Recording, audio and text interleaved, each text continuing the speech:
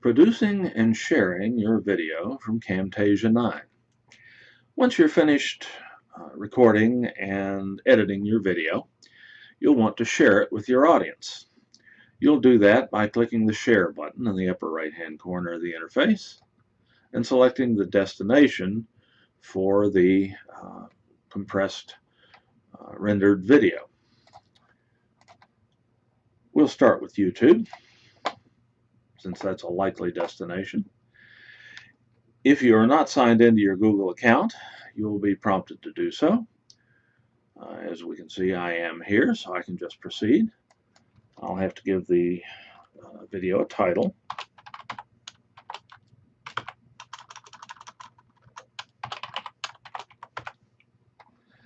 And a description.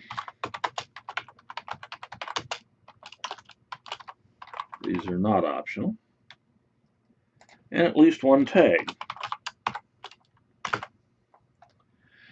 We can select a category and a privacy level from public to private to unlisted. I'm going to leave this one public. Anyone can view it or search for it. And I'm going to upload the captions that I've already created in Camtasia. Clicking Finish will start the compression process, which will be followed by an automatic YouTube upload.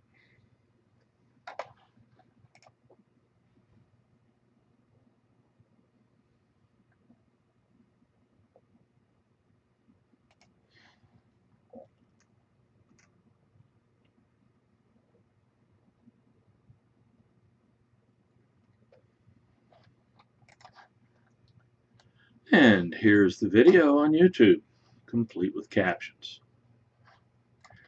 Another likely destination is a local media server or web server. You can share the video that way by again going to the Share button and selecting Custom Production and New Custom Production. In most circumstances, you'll choose the MP4 Smart Player format, the HTML5 enabled format. Generally, you'll take the defaults here. You can, under video settings, alter quality.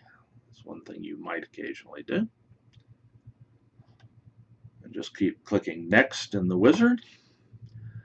Here you can brand the video and certain other options, which you will use relatively rarely. And finally, we'll need to give the video a name. The default is to use the name of the project and indicate where the files constituting the rendered video will be stored. We'll just put them in our Camtasia Studio folder under Documents. And to execute the render, we'll just click Finish.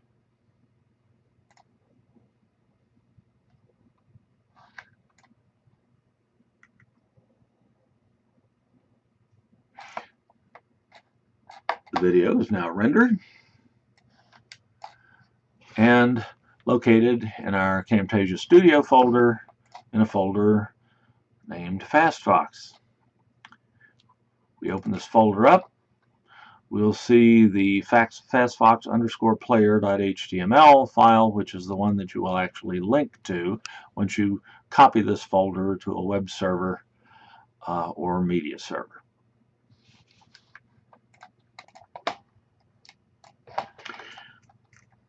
Once the folder is copied to the media server, the video can then be accessed by URL.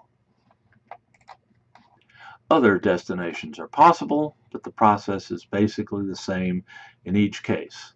And that's all there is to producing and sharing your Camtasia Studio projects.